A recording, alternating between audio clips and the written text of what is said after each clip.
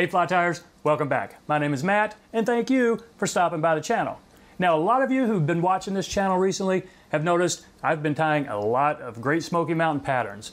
And that's all well and good. They can be great fish catchers, but sometimes you get a little bored tying a gray body with brown and grizzly hackle. Sometimes you just want to experiment. So this one I'm tying today, 2 days ago it didn't exist. Now how it came about is I was chatting with one of my YouTube friends, Otto Julian. He's got a tech channel with video and photography.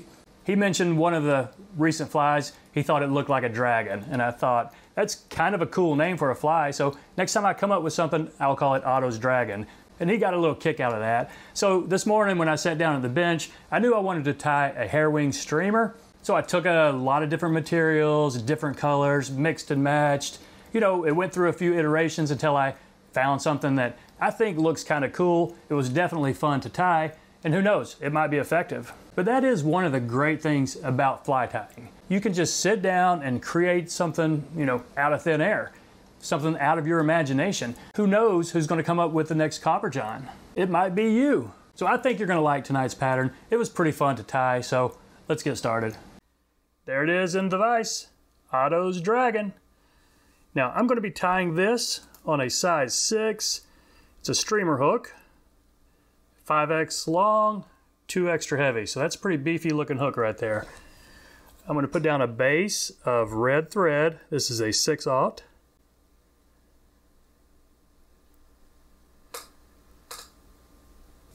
Now let's tie in the tail. Yellow saddle hackle. Just some of this cheap strung saddle hackle. I will pull about, it's a pretty substantial tail, so you know, 15 or 20 fibers right here. Just pull them out.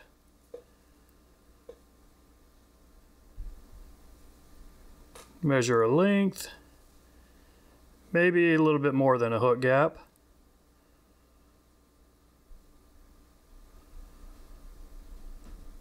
Don't let them spin around on me right there. That's going to be fine. Now what is cool, you don't have to worry about, you know, getting a good taper right here, getting a step down, because we have a pretty fluffy underbody, or body. And the first part of that body is a red butt. So I'm going to use, this is a small chenille. You could probably get away with a medium, but I think it would be just a little bit too fluffy. So I'm going to catch this in right back here to where I'm going to start wrapping it. And it's only going to be about that wide right there. So you might want to fluff that up a little bit. And we'll probably get 2 or 3 wraps. Just whatever you think looks good. I think that's 3 right there. That will be definitely noticeable on this dark purple rest of the body. Okay, got a couple of wraps right there to catch that in. Watch the point of your hook. Now let's snip this off. Sometimes this makes a little bit of a mess when you snip it off. You get some stray fibers going all over the place. That's not too bad right there. Okay, next component, Mylar tinsel. This is a size, I believe it's a medium. It's actually size 14, gold and silver on each side, on either side. I'm going to tie it with the gold side down, so that when I flip it to wrap, you will be seeing the gold side. So just catch that in to right back here where we're going to start wrapping it. Now let's catch in some purple chenille. The main part of the body here is the purple. So what you'll do, when you have the chenille, you just strip off, you know, a few fibers on the first couple of millimeters, and then makes it easier to catch in.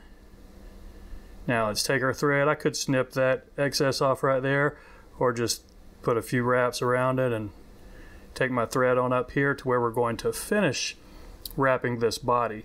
Now remember, we do have a throat and quite a bit of hair for the wing, so you don't want to take your thread up too high, up too far forward, I mean. So let's just wrap this purple chenille.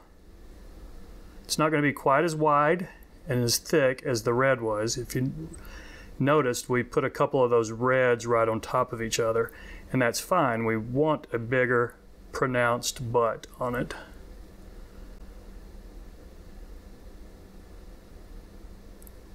Okay, when you get your purple body on up front, go ahead and catch this off. A couple of wraps right there, maybe another tight one or two. Now let's snip off this chenille.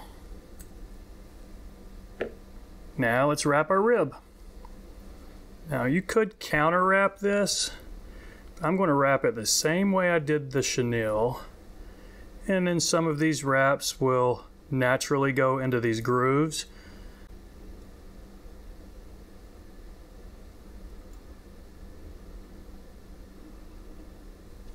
Okay, when you've got your flat Mylar tinsel up to the front, a couple of wraps to secure that.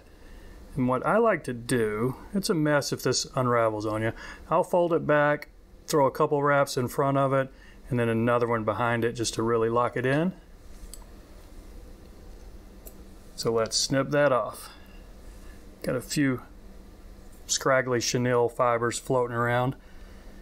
But let's do our throat. Our throat is that same yellow saddle hackle. About maybe a few less than we used for the tail. Okay, I think that's going to be enough right there. And just catch it in with a couple of loose wraps at first. We can pick our length after we got it laying there. So is that the length I want? That's actually exactly how much I want. So just make sure it's laying on the top or the bottom. It's the top of the fly when it's upside down, and a couple of tight wraps to secure it. Now let's get in here and snip off this excess as close as we can get it.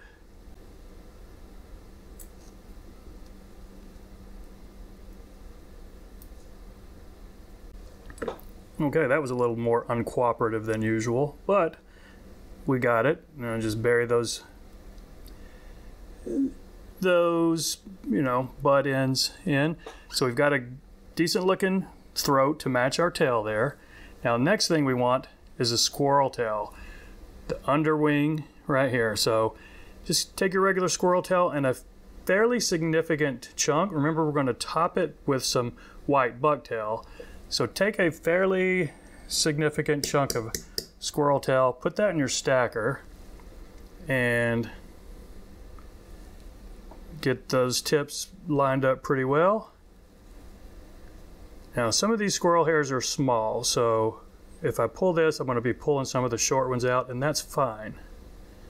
So I always start with more squirrel tail than I think I'm going to need, because a lot of it is going to pull out.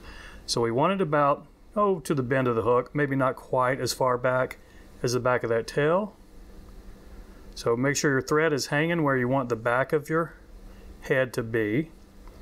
So a pinch wrap right there, maybe a second one before you really pull it tight. Now I'm going to pull it tight kind of up on my side back here. So I like that.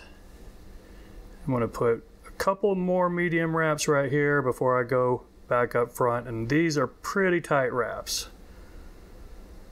So I don't want it to spin around on me. It might a little bit if you're not careful. So what you can do here, I'm going to do this in a couple of cuttings. We're going to try and get a taper. It's not always easy to do, but if you can, right here, you'll have a cleaner looking head in the end.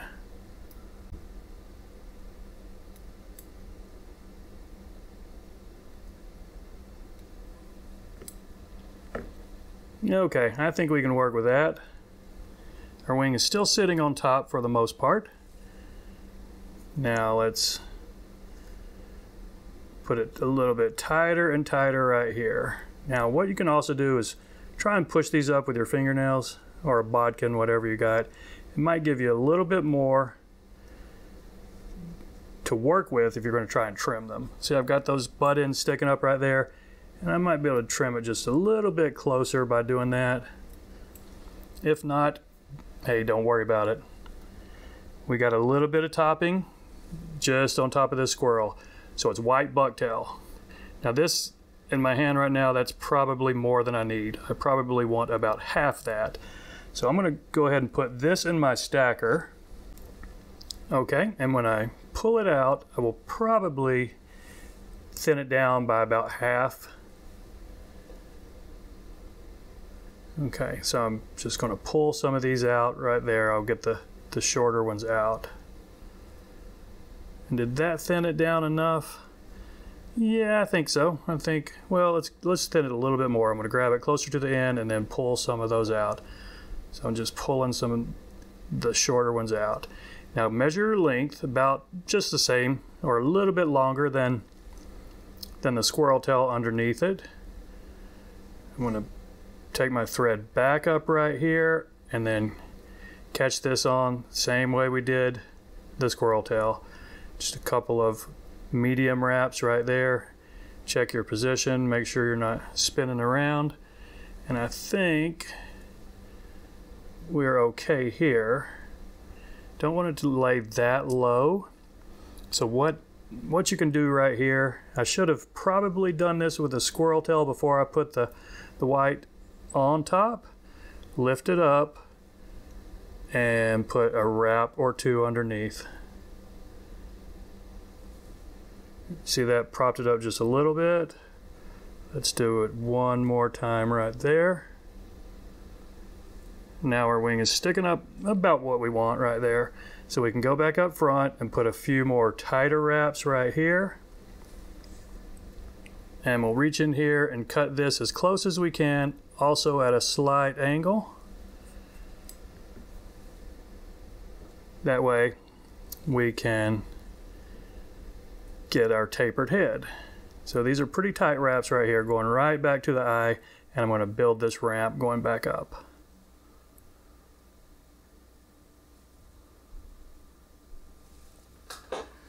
So I think that's going to work right there. Maybe just a couple wraps. I've got a little white showing under my red thread head there, but I bet you the whip finish will take care of that.